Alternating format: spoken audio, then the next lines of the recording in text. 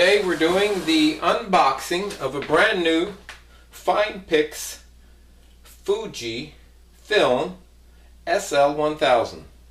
Alright, basic features are a super EBC Fujinon lens, and it's got 50x zoom. 50x zoom, a whopping 50x zoom. That's phenomenal in a digital camera. Anyhow, let's see what's in the box. Okay, first thing we have is instructions, product registration, CDs, FujiFilm, and self-explanatory. I'll put that on the side there for a second. Next thing we got in the box, right there, look at your packaging of the camera, and this here looks like a connection to the power supply. And this looks like the strap, neck strap for the camera. Alright, let's take some of these things out of here. A power supply, it's an adapter. I guess it fits into the back end of the power supply. This is the plug-in piece. I guess it should snap in as soon as we find the other piece of that. In fact, let me lift that like that. The strap, and I'll save that for later, open that up later. Lens cap, right there. Lens cap for you. It just snaps on. It's got the two little lock buttons right there. And we have a USB adapter right there.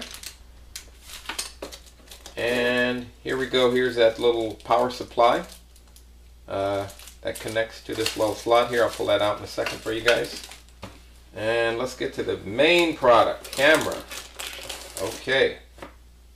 Actually, there's still something else in there. Let me find out what else is in there before we get to the main camera here. There's some rattling things in there. What's rattling in there? Oh, there it is. The battery. But NP85 3.7 volt battery. And it should just plug right in there. Let me take that out.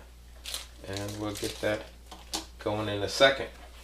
I'm sure it's probably got a little bit of a charge on it already. I won't fire up the camera just yet.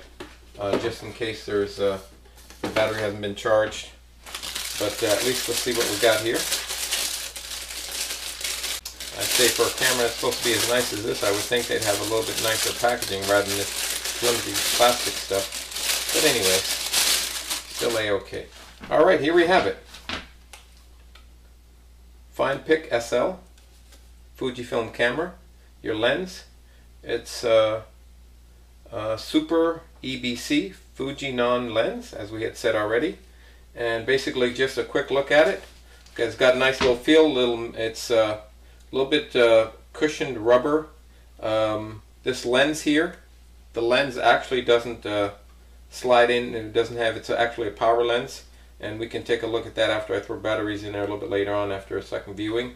The on and off switches for SR Auto, you got the advanced features, camera mode, some of the other items. I'm not sure exactly what all those modes are. I haven't read through the manual yet. The on and off power switch, your camera indicator, and this is your lens zoom right there. Zoom in, zoom out, and then I noticed right here there's a second one to zoom in and to zoom out on the on this camera. And then here, this should be a pop-up for the flash, and it also has a flash compartment, and then your little notches here for your strap, and we're good to go.